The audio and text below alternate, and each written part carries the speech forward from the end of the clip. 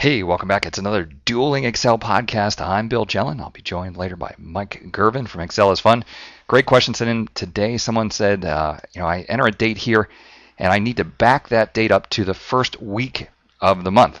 Oh, but the way they define the first week is driving me crazy because they want to go back to the first of the month. That's easy enough to do, but then figure out where the Monday is. Oh, all right. So we're going to build this here. I'm going to just put in a few dates. So equal date. Let's go with 2009, comma 1, comma 1, and then just add plus random ran between 1, comma 350. So we get some random dates in there.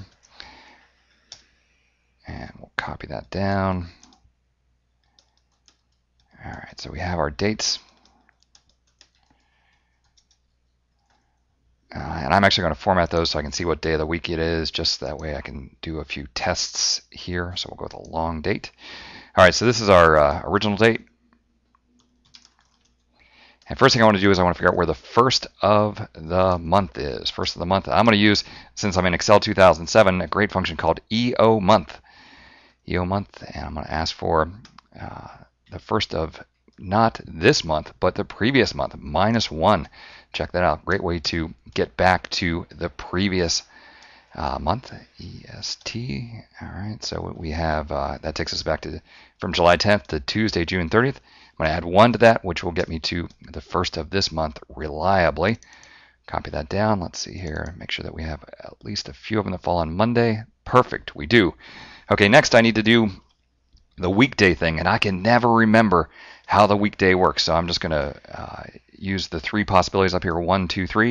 I'm going to ask for equal weekday of this date. Press F4 1, 2, 3 times, and using that code 1, 2 times.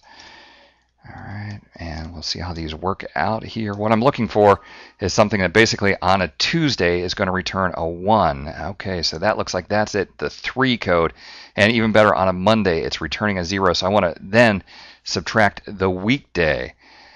So I'm going to come up here with my adjustment factor. The adjustment is equal weekday of this original date, comma 3, because that's what our test says that we want to do.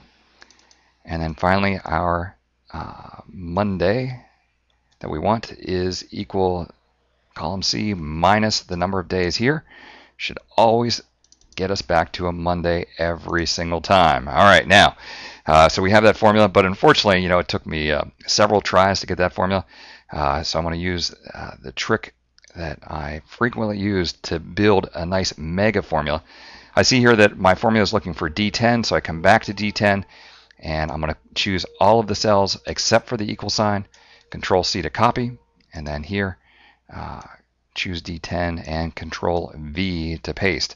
Great, now I have a formula that uses C10 twice, so we'll come back to C10, and again, copy all of the characters except for the equal sign, copy, and then come here, and in each case where we have C10, I will use Control V to paste, and Control V to paste, and shoot that down. So there we go. That's my formula there. Not too bad. This was the formula that they were originally using, much longer. So certainly a faster way to go. Let's throw it over to Mike, see what Mike has. Thanks, Mr. Excel. Wow, this is a really great question.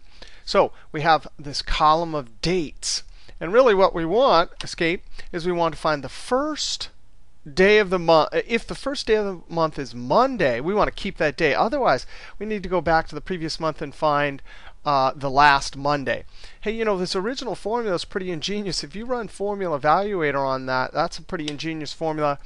This one right here, end of month, that's about as short as and as efficient as you are going to get. End of month is added in through Analysis Toolpack, or if you have 2007 or 10, it's built in. Some people don't have that. I'll give you a formula that'll work without end of month. Now, first I'm going to just calculate from all of these dates, the first day of whatever month it is. Why don't I hide these, right? Highlight those 2 columns, right-click, hide.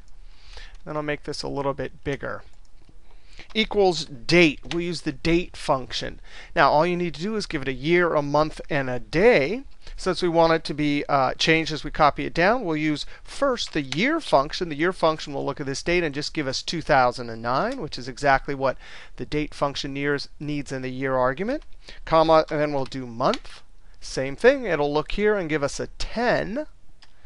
Comma, and the day argument. Well, we want the first, so we'll just hard code a 1 in. Close parentheses. Now, Control Enter when I copy that down. That's going to give us the first day of each one of these months. Now, let's see if we can notice a pattern here. Come down here. There's a Monday, right? So that date is fine. From this, we want to subtract 0. But what about Tuesday? Oh, we need to go back one day so to get to the Monday before, so we subtract 1. Sunday, we actually need to subtract 6. So from all of these dates, we either need to subtract a number from 0 to 6. The weekday function, as Mr. Excel already showed you, does exactly that. Now, the weekday function is not going to be looking at this date. It's actually going to be looking at the first day of the month. So I'm going to copy this, highlight, Control C, click at the end, and now I'm going to do minus. And we'll use that awesome weekday function.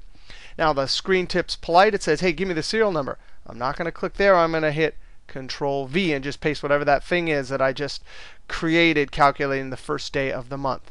Comma, and then the return type argument, just like Mr. Excel, I can never remember it. But I'm in the middle. The screen tip says I'm in the weekday function, so I'm going to click the f of x, click in this argument dialog box here, return type, and read it.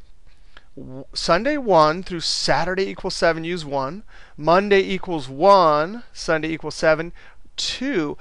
Look at this. Is this cool? For Monday equals 0 through Sunday equals 6. Use 3. It's as if they made this little 3 in this return type argument exactly for finding the first Monday of whatever reporting period this is. Perfect for our particular use. Click OK. And there it is. I'm going to double click and send it down. And you can see right there, it looks big and scary. It was just that first part, which is first day of the month. We slap that in the weekday and use the weekday return type number 3 as a second argument. Totally amazing. All right, we'll see you next trick.